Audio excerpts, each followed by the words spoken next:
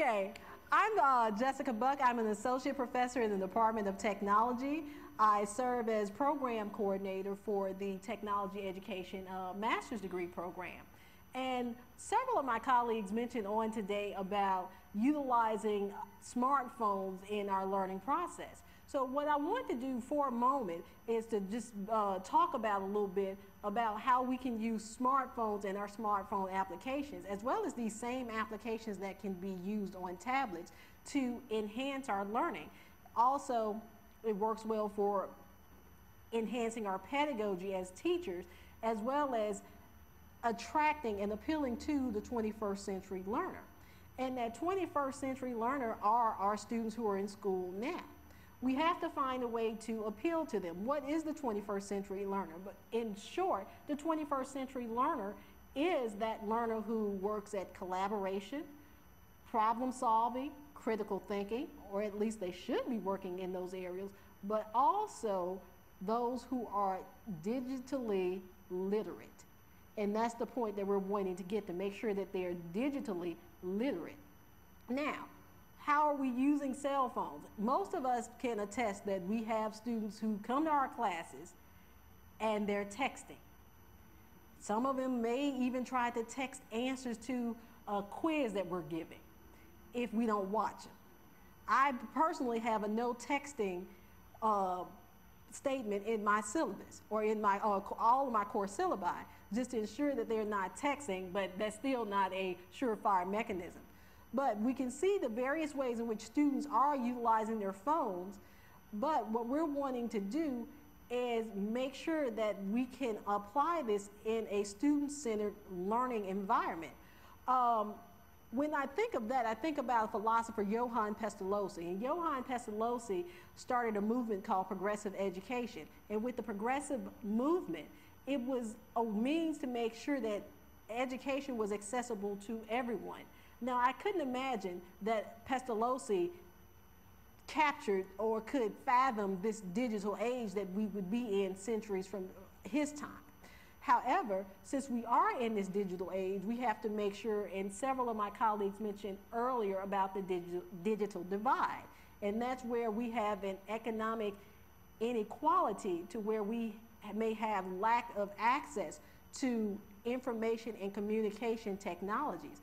So a smartphone could be a less expensive way in which a student can electronically engage. Now, we can see from the statistics here that's given to us that our typical American students spend about 7.5 hours engrossing in some sort of creative media. This is about as long as they spend in school, right?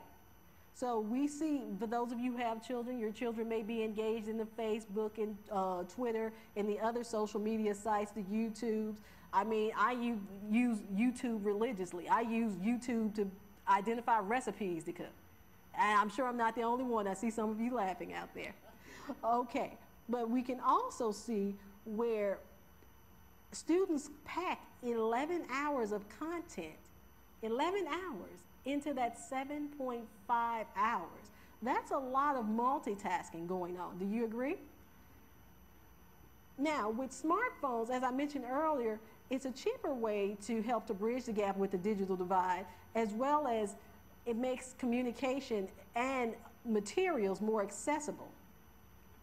Now, there were some studies that was done, and it was one I would like to quote from Freeman, where Freeman stated that there were students selected randomly to engage in a study where they were using various smartphone applications. And by using these smartphone applications and gathering material and preparing for a test, their test scores actually went up 30%. And that's a good thing. Now, Study Blue reports that students using mobile applications, as well as they're actually spending 40 more minutes of study time. And that's the key thing. I had conversations with several colleagues today about students not engaging in study like they used to. Can anyone attest to that? Or students may say that they can't purchase the book for your class. However, with electronic books that can be utilized on our mobile devices, they can, or that will possibly encourage them to engage more in study and preparation. Now, one thing I want to get to quickly is this particular breakdown here. This basically shows how much percentage of time students utilize smartphones and the different applications in which they use smartphones. As far as 50% of the time taking notes, some of us may have utilized our smartphones, if not our tablets, for taking notes today. Of course, there's 64% for email, and I believe that number is higher. But we also have the higher percentages with our social media, with Facebook, Twitter, so on and so forth. But what I want to get to is to how I utilize certain applications. Now, I'm a proponent of Blackboard.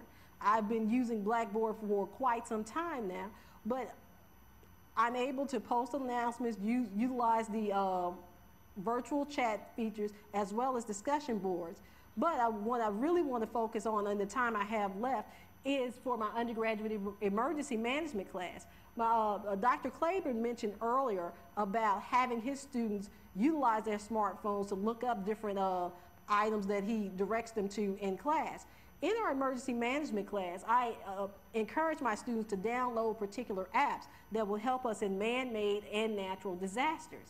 And we've downloaded from Red Cross apps, first aid apps, so on and so forth. And some of the applications that the students have downloaded will even let them know if inclement weather is approaching and if something is happening in their respective areas, where's the nearest shelter.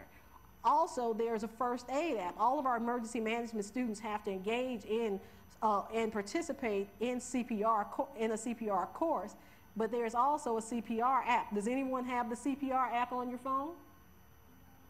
That would be an ideal. I'll share this quick testimony, if you will, and I'll conclude from there. That would be a pertinent application to download to your phone. My particular story, I'll share this quickly, is there was an instance where my mother had a medical event to occur. So with me having the CPR app, I looked at her vitals and was able to see what types of symptoms that she was having.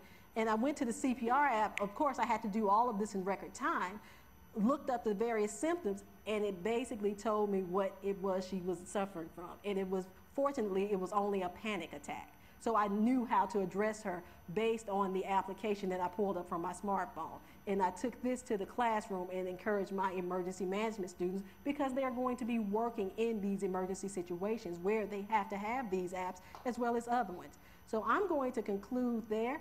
If you have any questions, I'm sure Dr. McHenry is going to allot time, or you can feel free to text those questions, and I'll be happy to answer those questions. Thank you.